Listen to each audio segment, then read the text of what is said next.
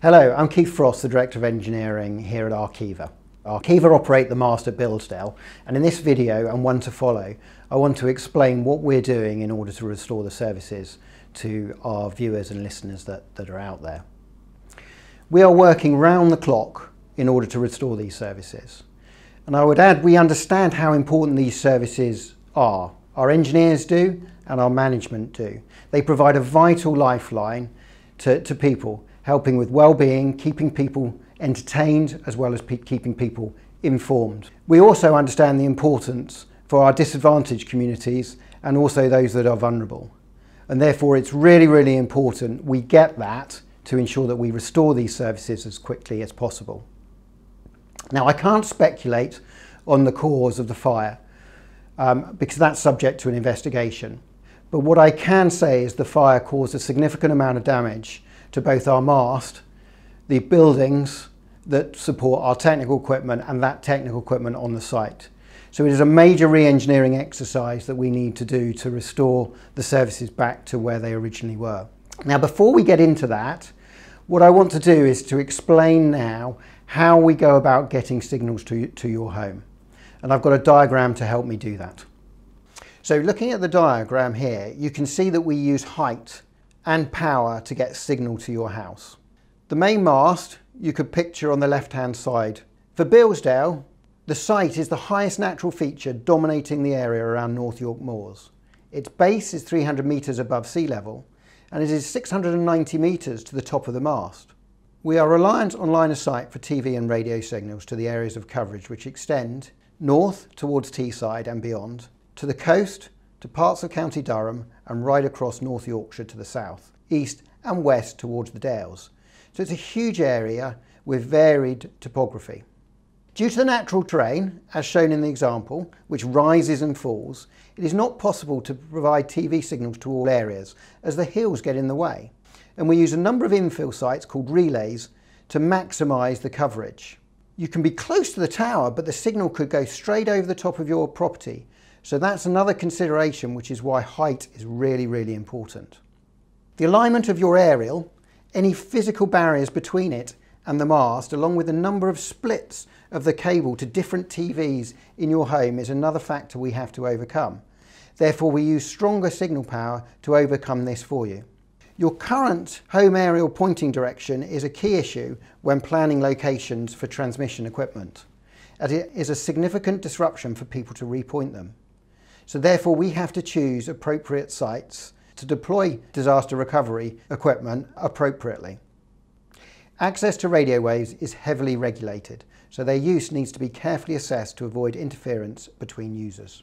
I would like to talk to you about what we've done in response to the fire that occurred on the 10th of August. The response took two parts.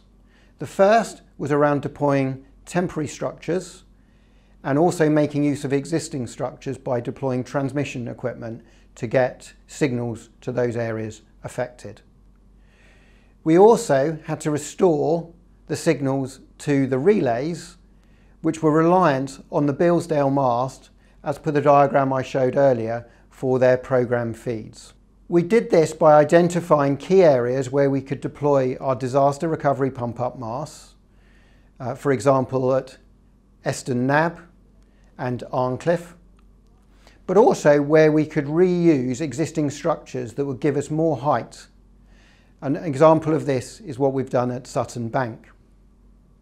The aim of these deployments is to provide services to as many people as quickly as possible. So what can we expect next?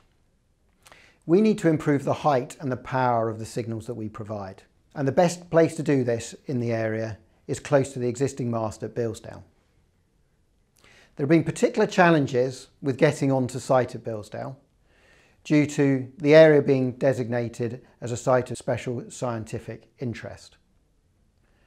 In order to protect the environment, Arqiva have had to pull together detailed plans to ensure that we're able to make good after we've completed the build of the mast and also after we restore the site to its original state. This has meant that we've had to work closely with not just the landowner, but also the Park Authority as the local planning and Natural England to come up with schemes that are most appropriate to enable this.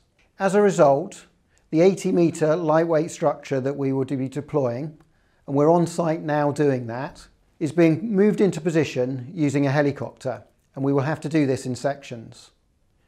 The mast itself is supported by concrete blocks, and we've got over 200 of those at circa 750 kilograms each to move up to the top of them all.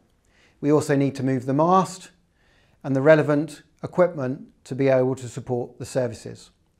We recognise that due to the lower height of the temporary structure, we will not serve all of the areas that the original Bilsdale mast was serving. We're working on engineering solutions that provide a service in those not spot areas in order to maximise the return of services to as many people as possible. This is a complex activity. We can't just stick up a mast anywhere to provide those services. It has to be selected based on a suitable location without the need for people to repoint their handrails on their homes, but also in a way that the radio frequencies from those sites do not interfere with the signals from the other sites that we have in the area. So we're working round the clock to build this temporary mast at the Bilsdale site in order to restore services to as many people as possible. In the next video, I'll talk a bit more about progress with the site build and also some of the other things that we're doing to try and recover service to as many people as possible. I thank you for taking the time to watch this update and look forward to speaking to you again soon.